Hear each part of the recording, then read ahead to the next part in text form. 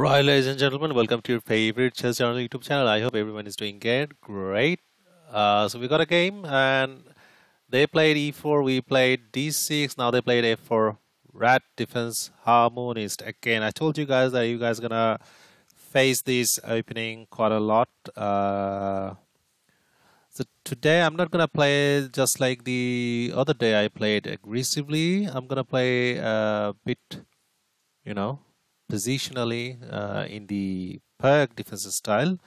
So I believe rat defense is kind of like a combination of the Perk defense Austrian attack type of thing, because I later studied it a bit, and yeah, they need to play this one to make it an Austrian attack. So here, what are we gonna do? Since they haven't played this one, I'm just gonna put this bishop here, tag this pawn. Again, red defense harmonist is a offbeat opening. It has recently gained, if I'm not wrong, recently gained a bit of popularity among club level players or intermediate level players. We're just focusing on development and playing methodically, nothing fancy. And okay, they have attacked our knight here. We're not gonna take because they cannot push this pawn due to our light square bishop here. That's guarding, so they can only take, but that's all right. We're just gonna retake. What are we gonna do? We're gonna put pressure here on this pawn. How are we going to do that? We're going to put our knight here on h5, and they have to play something like, this one maybe to defend this pawn. So yeah, I've got quite a good response the last time when I posted rat defense harmonist long play game video, and today luckily we have another one. And what are we gonna do now? Here we need to cash in now, I guess. Yeah, because if they take like this way, we are probably not take the queen, or maybe yes, or maybe castling is another option. I'll probably take the queen. So they had taken here. Now we're just gonna, as you know, that in Perk defense or Pierce defense, black is usually a bit cramped, so exchanging pieces is beneficial. So as you know, that red defense is kind of like Perk defense. Oh yeah, as we are playing the Perk defense style. Just like the last game, I'm gonna put pressure on this undefended piece. And then in the last game, I learned from the computer that playing here straight away is a thing or good. So I'll probably do that, but first let's castle. I'm just gonna double checking. We might fianchetto our knight here. Fianchetto our knight here. That's kind of funny. So how have you guys been doing? Hopefully everyone is doing great here in the area of the world where I live in. It's raining currently. You might even hear the background raindrop noise. Now I guess I'm just gonna play here c5 and try to weaken these pawns.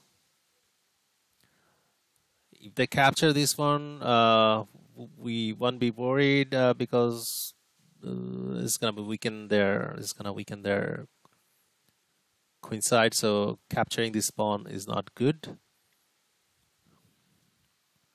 Instead, they should focus on development or castling their king, maybe playing here. Or no, they played their queen c2. Let's focus on development. This knight isn't doing anything. So our opponent is this one, again is a strong opponent, 1834. This is going to be a good game, I believe. Thank you guys for subscribing to Chess Journal YouTube channel. Those of you who are new to this channel, please consider subscribing, and your subscription is the only thing that is motivating me to come up with all these instructive contents. And as you have said, that a lot of you guys have said or told me that you guys are being benefited with these contents, and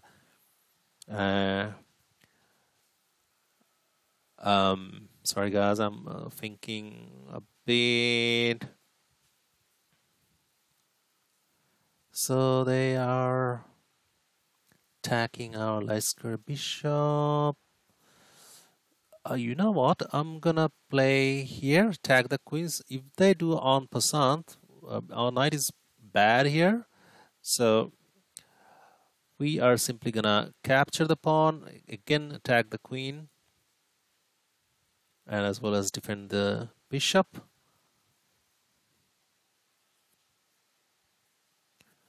So we're gonna watch out that this pawn is our weak pawn, and they do not have any weak pawns.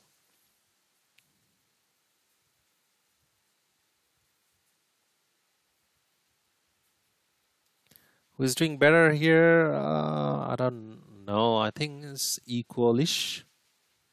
Now we will take this pawn. They have a check though here. Let's see. If they give a check, we will tuck our king here on the dot square, or maybe here. There's a discovery though.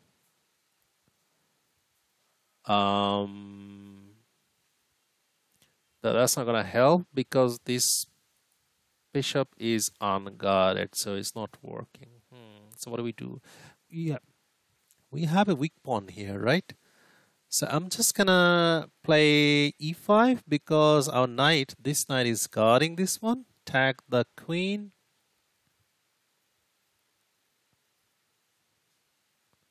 Okay, they have this one to do this, but we're gonna be opening up their king. Also get rid of our weak pawn. So that's one of the strategies I imply in my games. Like if, for example, if you have weak pawns, try to get rid of that, even if that cost some kind of sacrifice.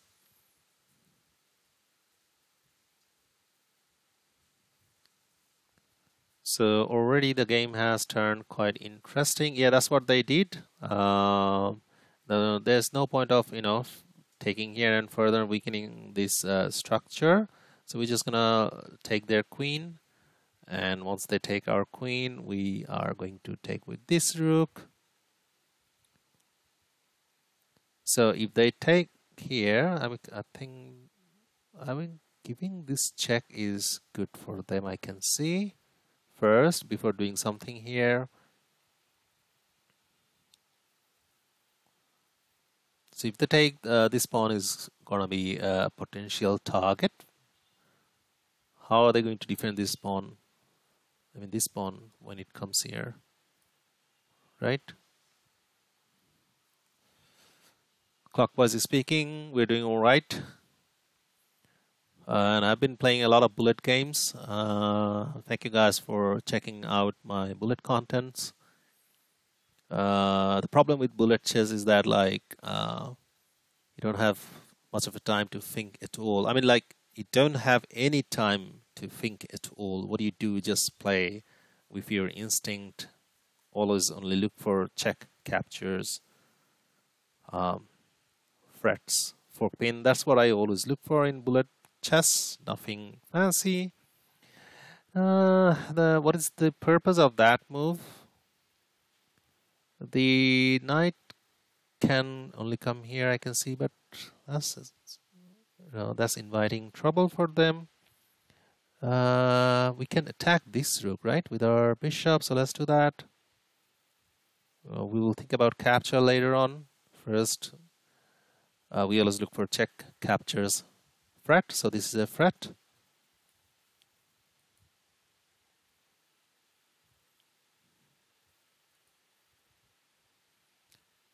So rook g1 is played. Now we need to think about something. Should we take? If we take, they're gonna activate their rook. And now this pawn is weak, right? Okay, let's dive in. Attack that pawn. And if they take this pawn, we will probably be activating this rook, making sure that there is no fork or something. So I guess we can pre-move this.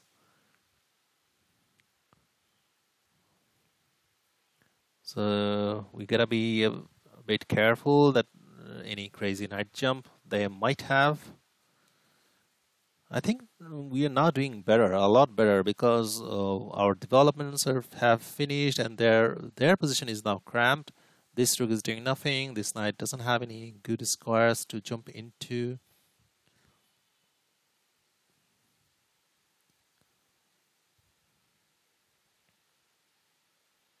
Okay, so they want to exchange light square bishop. So do we do that? What do we always do? We always look for check, captures, fret, pin, and fork. So this is a pin, right? So let's do that. This is a pin. How are they going to defend these? How are they going to defend this pin? And that isn't that a blunder?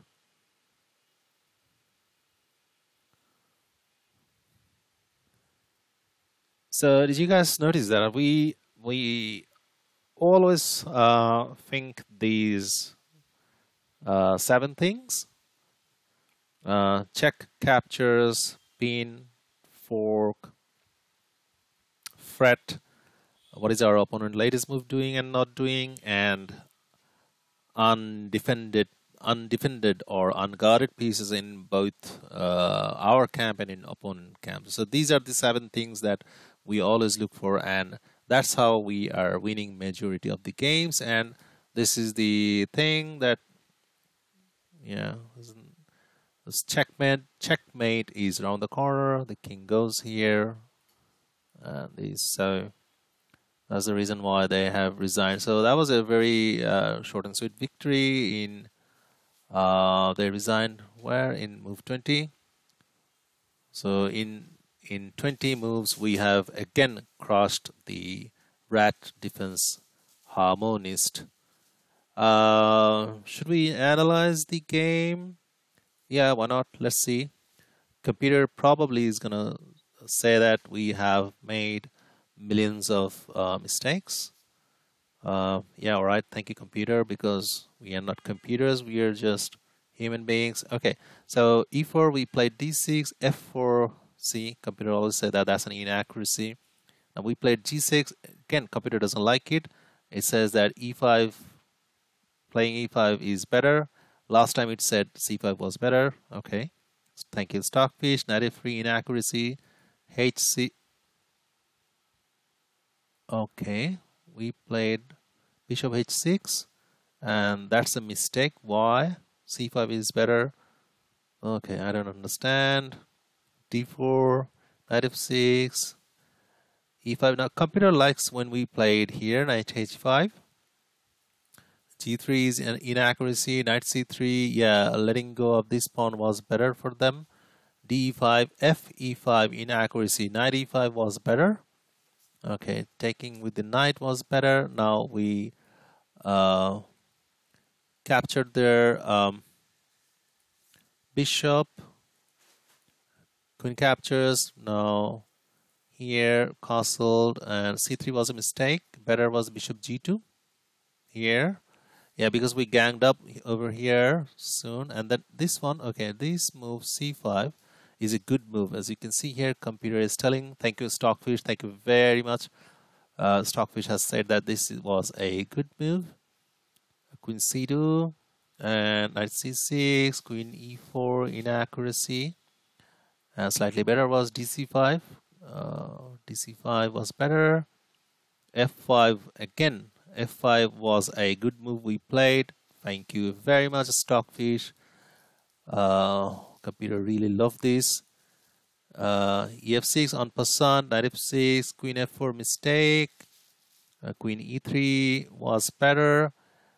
And yeah, why they put the queen here, setting, diving in discovery. cd4, knight d4, that was a blunder. Bishop c4, check. Yeah, we talked about it during the game. This check was good for them. They missed it. And e5, yeah, that was a good move, and that is a good move. As you can see, Stockfish is telling us that is a good move. We found it during the game. We talked about it. We always look for threats. This was a real threat, setting up a threat, and as well as the king is staying here against our open file. So yeah, they played the rat defense, but they didn't play it well, or rather, we played it well. And yeah, from this point in time, okay, knight c6, the only move. Abu is getting crushed. Okay, we're not rook f e8. Yeah, again, this one was a good move. So yeah, so the avoiding mate was still losing. Okay, g4. So there's checkmate around the corner. We showed on the board. So yeah, thank you guys for tuning in. It was a long play game, but our opponent didn't handle it properly, and we crushed them in no time. So I'm gonna stop it right now here. And how's your chess going, guys? Let me know down in the comment section below. And take care of yourself till the next time. Bye bye.